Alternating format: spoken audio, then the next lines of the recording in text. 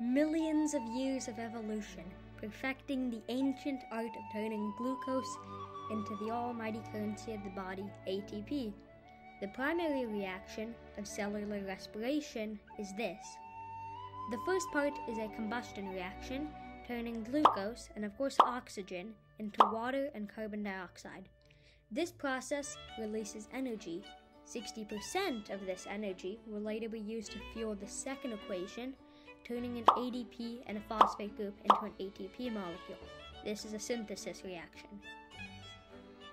The process is split into three parts: glycolysis, the citric acid cycle, also known as the Krebs cycle, and the electron transport chain. In this video, we will talk about glycolysis.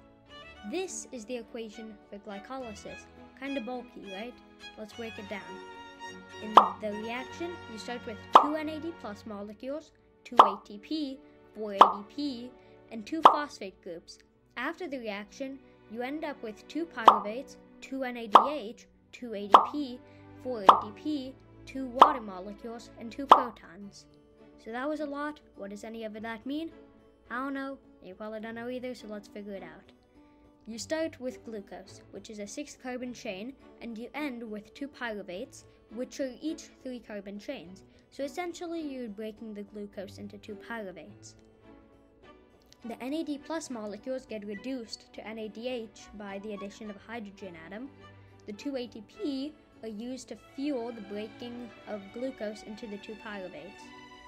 The ADPs turn into ATP by the addition of a phosphate group. Now, all of that doesn't happen at once, so how does it happen?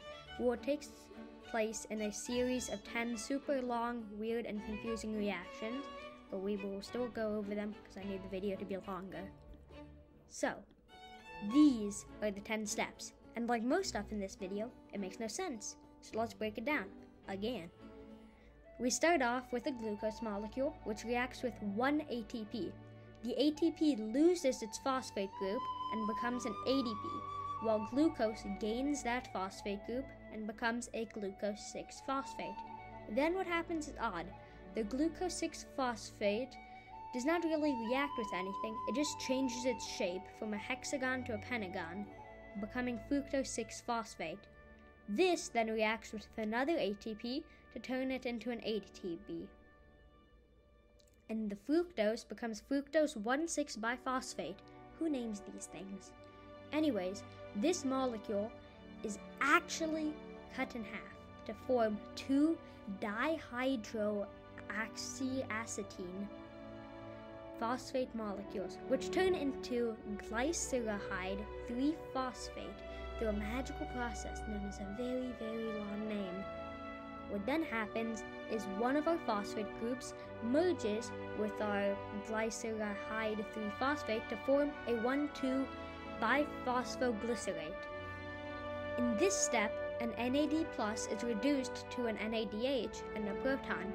What then happens is an ADP steals a phosphate group from our 1,2-biphosphoglycerate to form a 3-phosphoglycerate and an ATP. This is our first ATP produced, but so far we have used 2 ATPs, so let's hope we get more.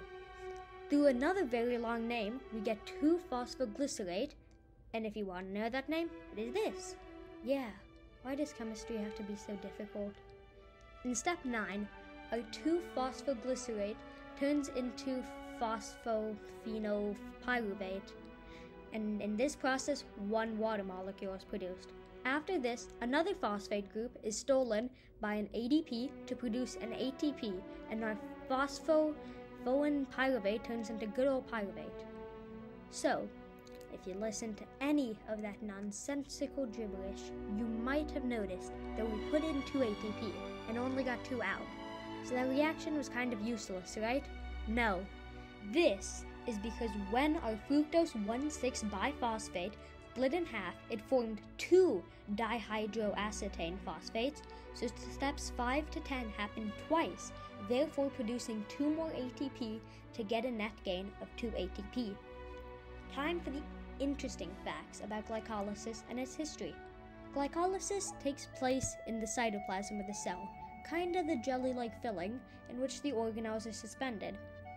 Although cellular respiration is a combustion reaction, glycolysis is really a series of complex reactions such as a single replacement, synthesis, decomposition, and many, many more.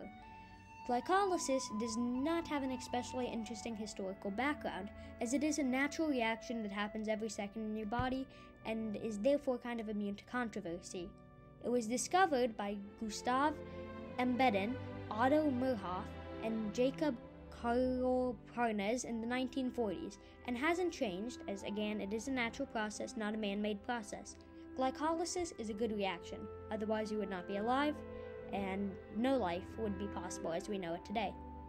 Technically speaking, there are alternatives such as the penthose phosphate pathway, but it is very similar to glycolysis, and no organism naturally does it, so it's not really an alternative. So, in summary, glycolysis is one of the 3 parts of cellular respiration. It is a chemical reaction that is split into 10 overly complicated steps. It turns glucose into ATP, and ATP is vital to life, so glycolysis is important to keep every living thing alive. Thank you for watching.